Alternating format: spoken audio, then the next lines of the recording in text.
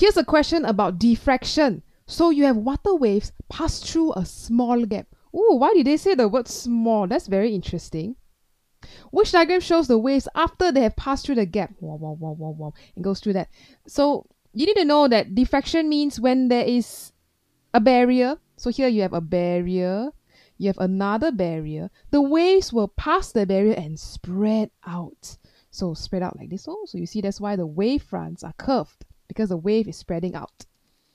But why are there so many diagrams? Which one is correct? Okay, let's look at which one is wrong first.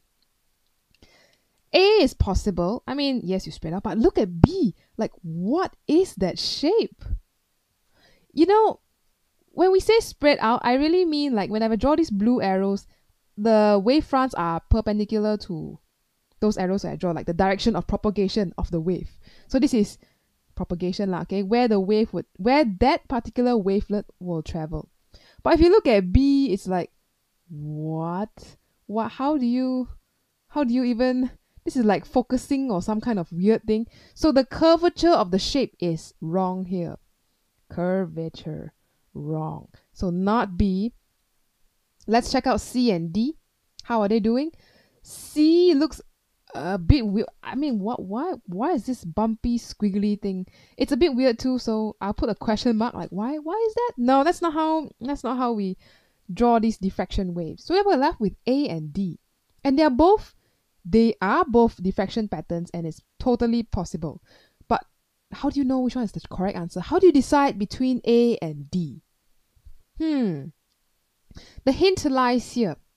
Usually, when we draw curve like this is because the gap is small, or I would say smaller than the wavelength. So the gap is much smaller than the wavelength, and so the wave will go through and spread out a lot. When you see the pattern in D, like the one over here, this is usually the pattern we draw if the gap is much larger than the wavelength. And so there are sections of the wave that will go through without diffracting. So if you zoom in a little bit, you see this part here, right, is all straight and straight. So there's the middle part here is kind of still straight. So there's no curvature, no bending of the wave. And that is usually because the gap is much larger than the wavelength. But you say, Miss, I look at the picture, the gap looks the same. How do you know which one is bigger, which one is smaller? Nah, I underlined this for a reason. And it is an important clue. They said a small gap.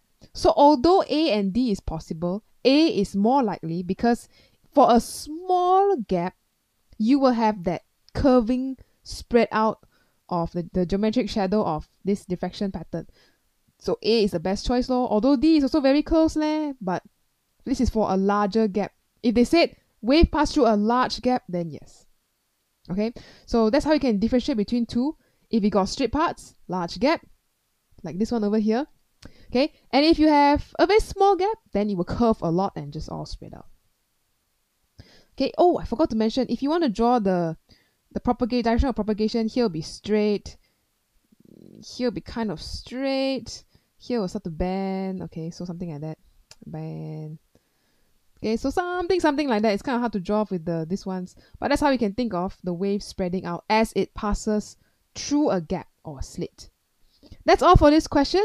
I will see you in the next one. Next question, next video.